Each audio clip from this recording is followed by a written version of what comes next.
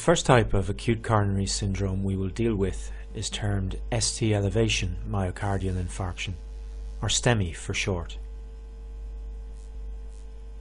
When an atheromatous plaque ruptures in a coronary vessel, and the clot which forms completely obliterates the vascular lumen, the entire thickness of the myocardial wall supplied by that vessel becomes ischemic and is at risk of infarction.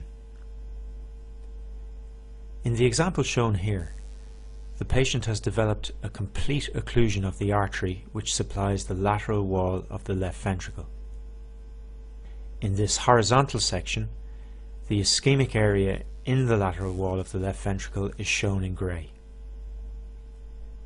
If the blockage of the arterial lumen persists, necrosis begins in the subendocardial region and in the subsequent hours spreads outwards in a wave of cell death, which may ultimately involve the full thickness of that region of the myocardial wall.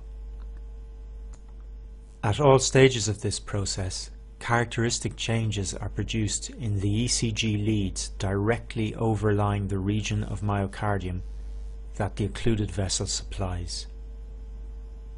As the region of myocardium affected in this example lies directly under leads V5, V6, lead 1 and AVL, the ECG changes we are about to discuss are observed in these leads. We will examine these changes in lead V6 as an example.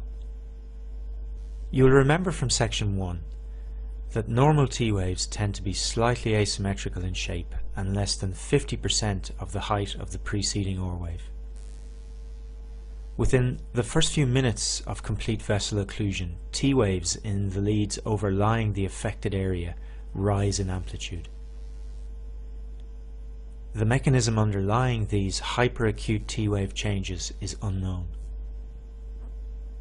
In these early stages, hyperacute T wave changes are followed by a very characteristic ECG abnormality in the affected leads. The line on an ECG readout connecting the end of the QRS complex and the T wave is called the ST segment. Normally, all myocytes are depolarized at this time, and there is no electrical flow in the cardiac muscle. We'll see later that there are important exceptions, but under normal circumstances, as there is no electrical activity present at this time, the ST segments in all leads are expected to lie on the isoelectric line. In the minutes following hyperacute T wave changes, the ST segments in leads overlying the myocardial region deprived of arterial blood supply begin to rise above the isoelectric line. The mechanism underlying this ST elevation is poorly understood. It may be due to abnormal currents generated between normal and ischemic tissue during the time period of the ST segment. This so-called injury current moving towards the leads overlying the damaged region of myocardium would be expected to produce a positive deflection in their readouts, raising the ST segments. Although the role of an injury current in generating ST elevation is controversial, it is a very useful concept when trying to understand the patterns of changes produced on the ECG by occlusion of different vessels. Whatever the mechanism generating the phenomenon, ST segment elevation on an ECG is the hallmark of evolving myocardial infarction secondary to complete occlusion of a coronary arterial vessel. In the absence of treatment, peaked T waves and ST segment elevation are followed by alterations to the terminal portion of the QRS complex. As in this example, in a lead in which the QRS complex ends with an OR wave, the OR wave rises in amplitude. In contrast, if infarction occurs under leads in which the QRS complex ends with an S wave, the S wave may disappear. These transient changes to the terminal portion of the QRS complex reflect worsening crisis in the oxygen-starved ventricular wall and probably result from progressive ischemia and necrosis of the Purkinje fibers, a tissue more resistant to death than working muscle. Peaked T waves, ST segment elevation, and alterations to the terminal portion of the QRS complex are the early changes of acute myocardial infarction secondary to complete occlusion of a coronary arterial vessel.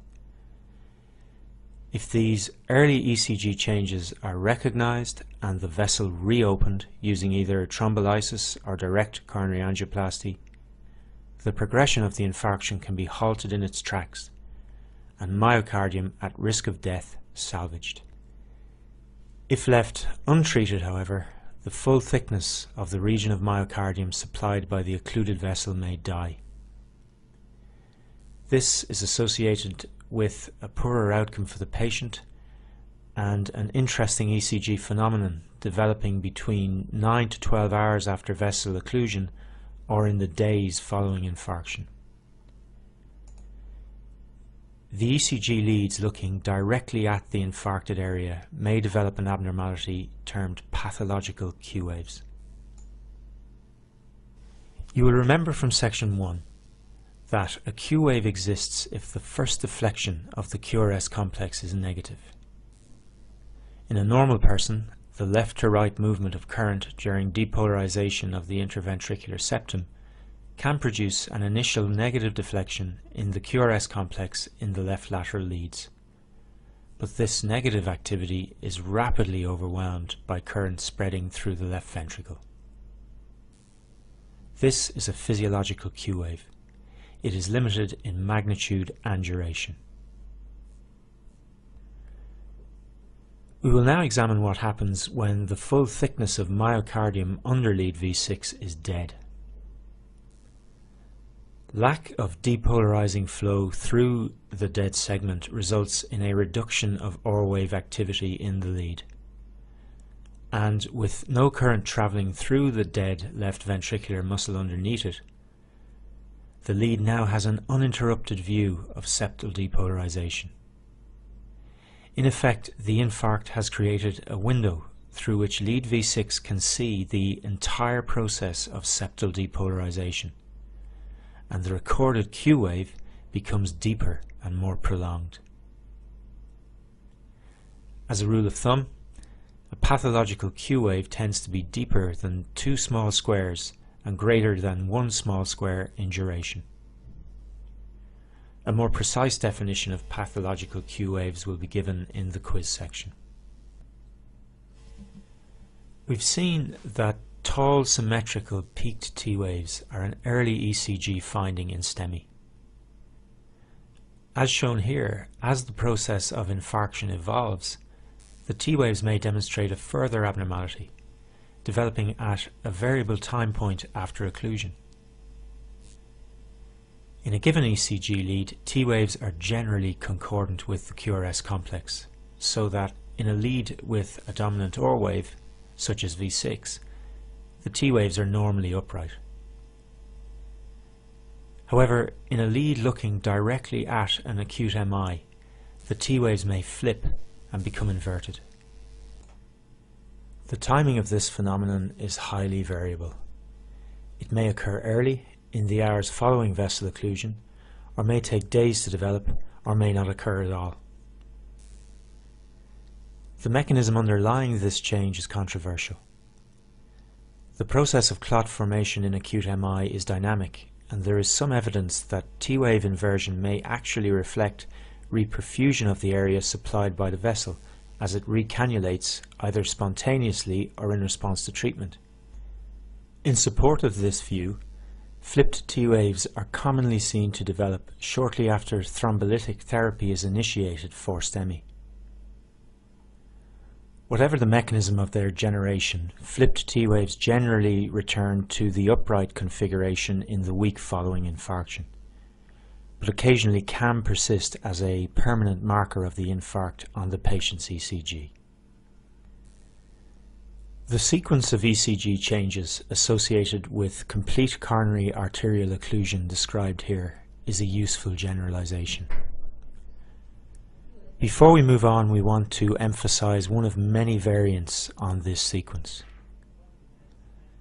The traditional view of pathological Q waves as a late and permanent marker of irreversible myocardial death has been modified in recent years.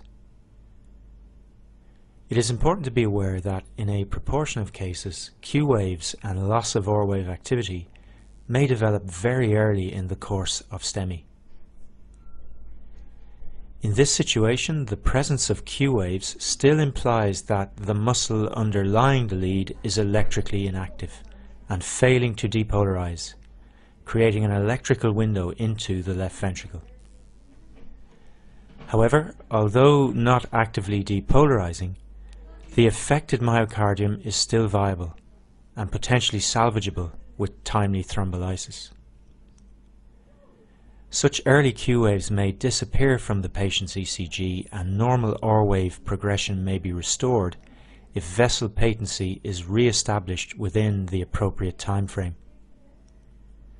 Hence, pathological Q waves may occur early in the course of STEMI, and these early Q waves may be transient, disappearing with successful treatment.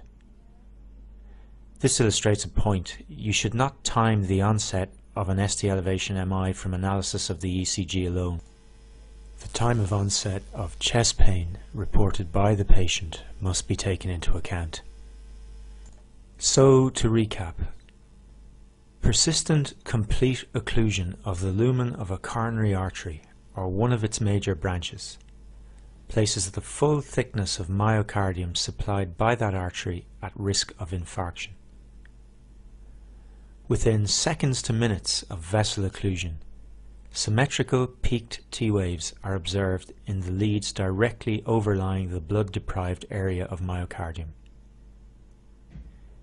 This is followed by elevation of the ST segments above the isoelectric line in these leads, and this in turn is followed by alterations to the terminal portion of the QRS complex.